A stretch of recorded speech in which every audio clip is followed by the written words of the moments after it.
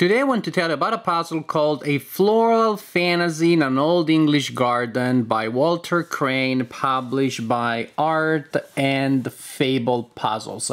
It is only 500 pieces, so it's smaller than most of the puzzles that I usually solve, but while I solved another puzzle by the same company recently, was the River Pearl Village. I enjoyed it so much, I wanted to solve more puzzles by the same company. They publish these really beautiful puzzles with a lot of interesting bonuses, and they have a velvety feel to them that just makes solving the puzzles very nice. But another reason why I wanted a puzzle such as this one is that the puzzle is easy. So 500 is not particularly large, but it's also pretty easy because of the distinctive 9 areas that you have here.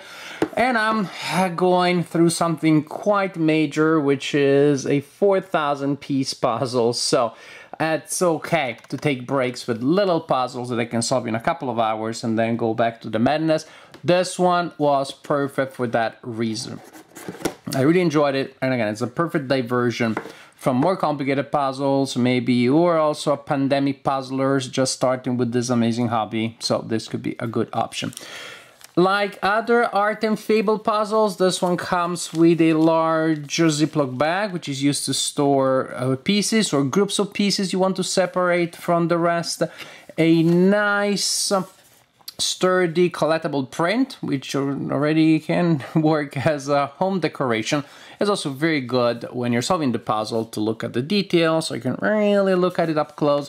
And something that I just love so much about this company, they give you a stand for the lid that you can just use to, well, keep the lid standing so you can look at it as you solve the puzzle. Between this one and the print, you have all that you need to solve the puzzle. You could solve an even more complicated puzzle than this one, but this one is easy, so not that you strictly need that stuff that I showed you, but it's nice to have it. This is the puzzle itself. The pieces are very thick, nice and thick, and as I said before, nice velvety feel. You can hear it. You can hear that. You cannot feel it, but try to imagine. Velvety, very pleasant. The fit is very strong. You can definitely pick up the whole puzzle and carry it around. That's how good the fit is, which also means, of course, as you're solving it, if you need to move areas that you've solved around, not a problem. I love puzzles that have just such a nice tight fit. And at the same time, it's not that you have to struggle to put the pieces together. The colors are very nice and not particularly vibrant, but that's the point with this kind of art. Specific, you had this relaxing color palette, with still enough variety to be very interesting visually, but also, again, I would say relaxing, so to speak. Now, more in detail, just to give you a sense, now we're gonna look more in detail at the images. I love this puzzle. It was just so much fun to solve. Of course, the text really helps. So after doing the frame, that was the first thing that I looked at to create or to solve the text boxes. For some reason, this one, probably because it's so distinct, it was the first then, I would say, mini puzzle that I solved specifically. And so you have all of these allegorical figures from an English garden or an English fantasy of sorts.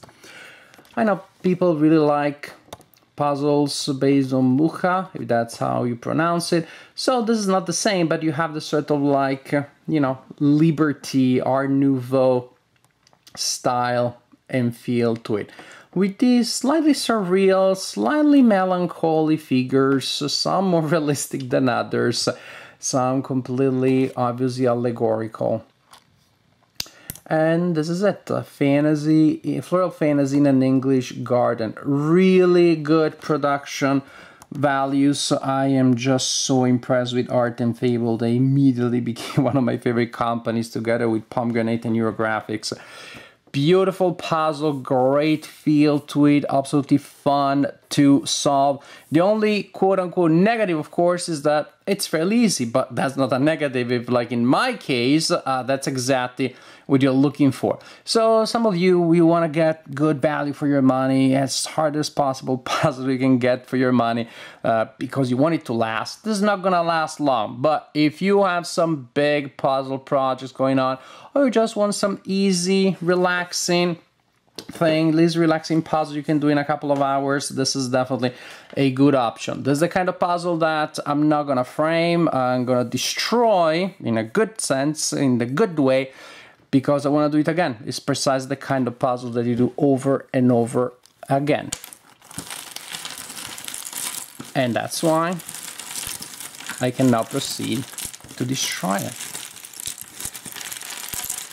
Which I have to say, it's a process not without some pleasure in it, not without a bit of a cathartic feel to it. Not so strong in this case, because again, solving this puzzle was fairly easy.